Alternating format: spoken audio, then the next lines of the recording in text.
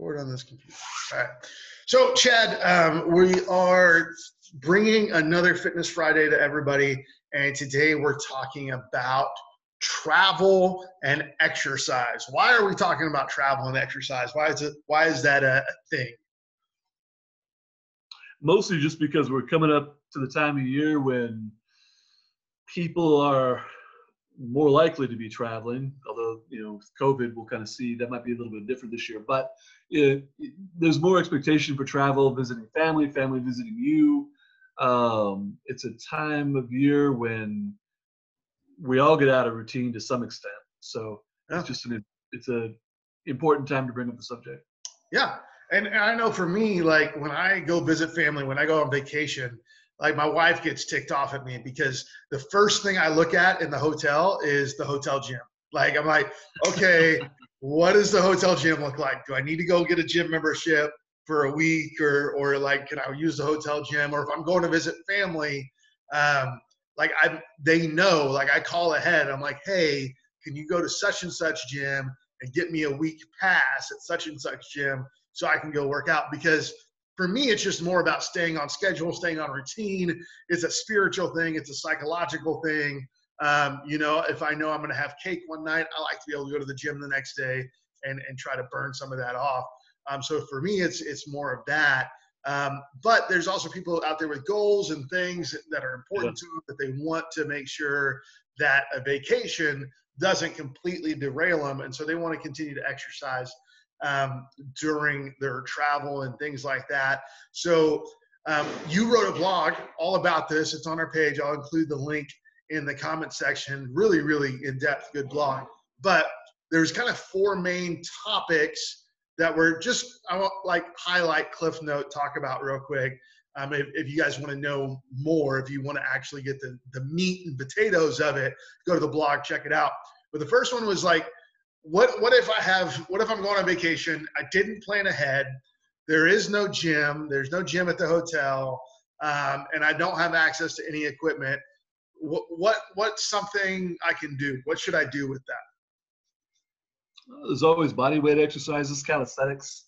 I would see if there's like a local park close to where you're going to be, where you can, in the blog I talked about either go for a jog or find some, like playground equipment that'll double as like a pull-up bar if you can do pull-ups. Yeah. Sometimes you scare the kids when you do that, but yeah.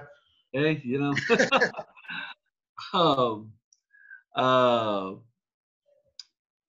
so that's one option, just either going out for a light jog someplace, finding some place where you can do some push-ups, some maybe some body weight squats and some pull-ups, setting up some kind, in the blog I talk about, you can set up some kind of circuit, potentially, if you don't have any equipment or access to anything. I don't really like people working out in their hotel rooms, just because I feel like, when you're traveling, or even like in your bedroom, if you're staying at somebody's house, that should be an area where like you focus on, like as far as like getting good quality sleep, you should be focused on that area. Should be dedicated towards like rest, not activity and stress. So separate those two things. You have your stressors and your de-stressors, right? So environment has a lot to do with that. But the next part we come into is hotel gyms, inadequate hotel gyms, because I've been in hotel gyms that like put my local gym to shame. And then I've been in hotel gyms that have a treadmill and a yoga ball, and that's it. So talk to me a little bit about how I can make a hotel gym work for me regardless of what I'm doing. If they have some dumbbells, that makes it a lot easier, because even with just a pair of dumbbells, you can set up a decent circuit and get some blood flow. Yeah. I remember you talking about during COVID how when you were stuck at the apartment for a while, you just did bodyweight stuff, but and a lot of reps. But you can find a way to make it work. But setting up a circuit where you're pairing like lower body exercises and upper body exercises, and you're getting some blood through your whole body, to at least you're moving and not just having a completely sedentary day. Yeah. And I give a little bit of structure in the blog about one way you can set that up. There's a lot of things you can do depending on what you find, but You might be able to take some bands or something with you to kind of supplement. I'm not crazy about bands, but again, they're probably better than nothing. Yeah. So there's some ways, like, so you brought up what I did during COVID, and some of the strategies that you helped me with are pretty cool. So like, what if I'm just doing body weight, or what if I just have a 15-pound dumbbell and it's obviously not enough weight to really challenge me?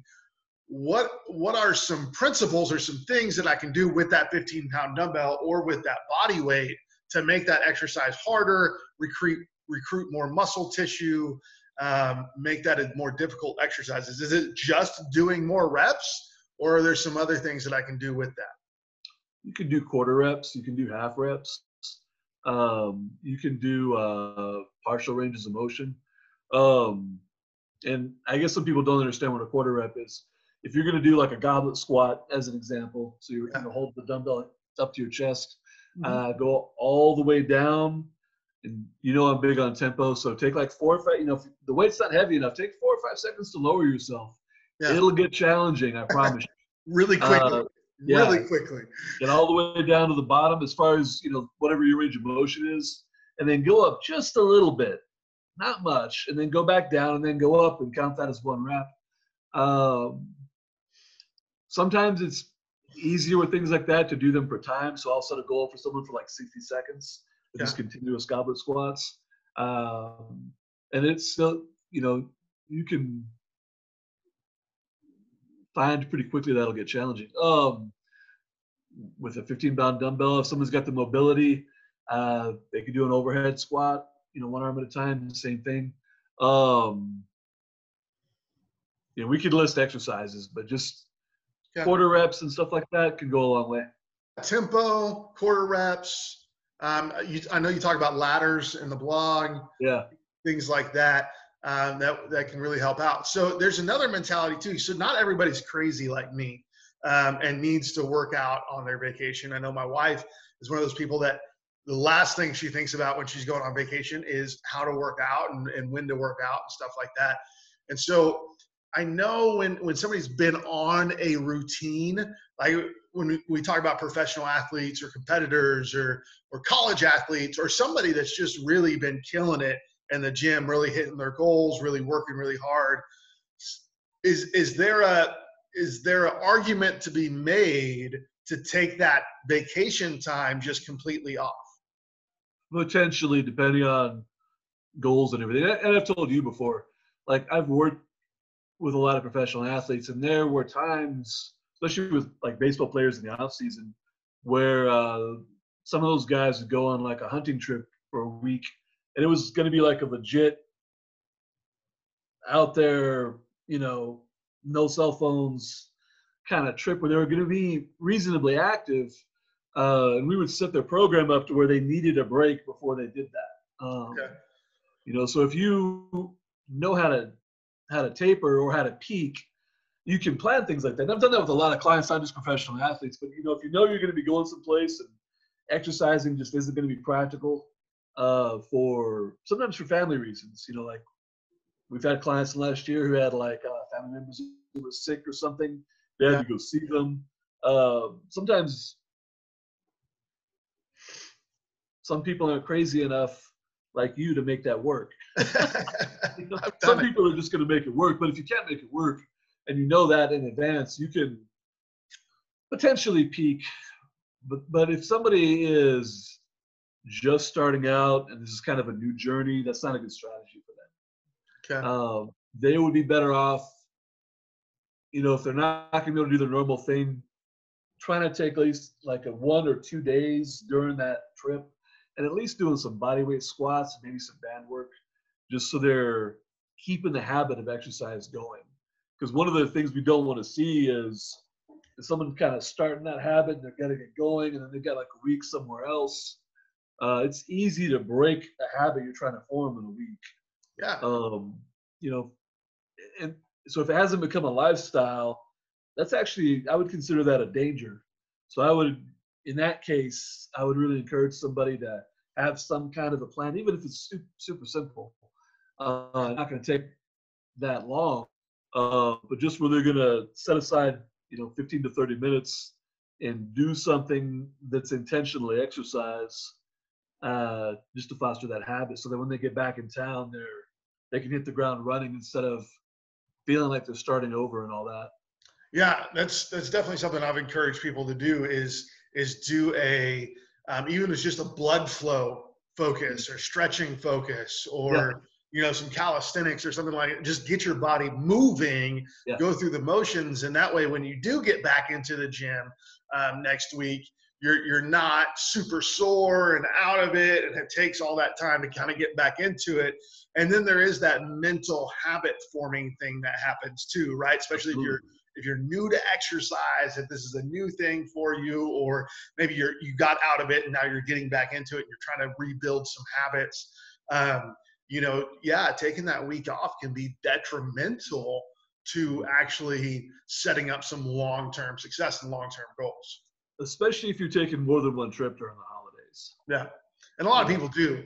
I know we have clients that it seems like every weekend they're off doing something, right? And if every weekend they're taking, or every other weekend they're taking a 3-4 day weekend, and that's 3 or 4 days where they're not on their nutrition plan, they're not doing any form of exercise or anything like that, that can really ruin that month pretty quickly when that's 2 or 3 weeks out of a month, right? Yeah.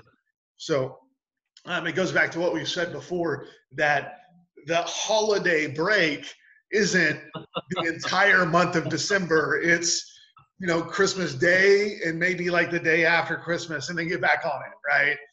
Yeah, it shouldn't be and we've talked about that before, but I mean, I've known a lot of people that even like in October, they'll kind of shut down. Yeah. October or November, somewhere in there, they'll just kind of give up or quit and decide they're going to set New Year's goals. That's one of the big reasons why I hate New Year's resolutions. Because I've just seen that I've been in so many gyms in the last 20 years. I've seen that so much. It doesn't help anyone. Yeah. Well, we know that I'm going through my 90-day challenge right now. I'm on day 23, and I specifically set it up to go through the holiday season, because I know we both believe, and we're kind of advertising this by saying, hey, this is how you work out on the holidays and travel. But we both believe, like, just because you're trying to get fit, you're trying to get lean, you're trying to get in shape, you have goals, doesn't mean you can't live your life at the same time. Absolutely. Yeah. Right? Like you should still be able to go do the things and have the fun and participate in everything that you want to participate in, and be able to look and feel the way you want to look and feel, right? Absolutely. Right. That's one of those areas where that 10% rule comes into, that we talk about with clients a lot about eating. Mm-hmm. Where if you're doing everything you're supposed to do, it actually gives you more leeway to enjoy some of the things that aren't stereotypically healthy. Yeah. And I think that's a bad mentality that people get into in the fitness world specifically, that it's an all or nothing, right? Like, and that's why people shut down in October and November, is it's like, well, I can't do it perfectly, so I'm not going to do it at all. Absolutely. And so, and I look at it and I'm like, you weren't doing it perfectly for the past 4 months either, but you still tried. Like, but that's just me. But just because you can't do something, especially with fitness, 100%, maybe you can do it 80% correctly or whatever, doesn't mean there's no value in that 80% doing it correctly, right? Absolutely. I mean, that I've been joking recently about how little things add up. It's true with donuts, and it's true with good habits. It's so I mean, 80% is awesome. And when you look at that cumulatively over a period of years, I mean, it makes a really big difference. I mean, even, I don't want to get egotistical, but when I look at myself versus a lot of other males my age, even though, like right now, I'm not in the best shape I've ever been in by any means, I can still do a full squat. And a lot of guys my age can't. I mean, it's and even guys much younger, guys your age, that can't do just a full squat without using their arms and crap like that. So, even if you're not, it's very rarely going to be ideal. It's not going to be perfect unless you're getting ready for a show and you either have a extremely understanding family or you're single. Yeah. You know, so. And that's the other thing that I don't think everybody really understands is we coach this for health reasons. You know, it's not always to look like Arnold Schwarzenegger or to get stage ready. It's are you healthy? Like, can you do the things that you want to do? Are you off all the medications that you don't really need to be on in the first place because you're putting crap in your body and you're not taking care of yourself and all this kind of stuff. So you're taking all those meds and like, you know, you can't get on the ground and play with your kids or your grandkids or whatever stage of life you're at. Yeah. You know, and you can't do these things. And that's what we really coach people for, is that big life change, that health change. And then, like, if the next step for you is to get contest ready or Arnold Schwarzenegger looking, or, you know, that's awesome. You know, we'll take you there too. But that first step is just, hey, let's get healthy. Let's get to a point where we feel strong, we feel independent, we feel healthy, we feel energetic, vibrant, all those areas.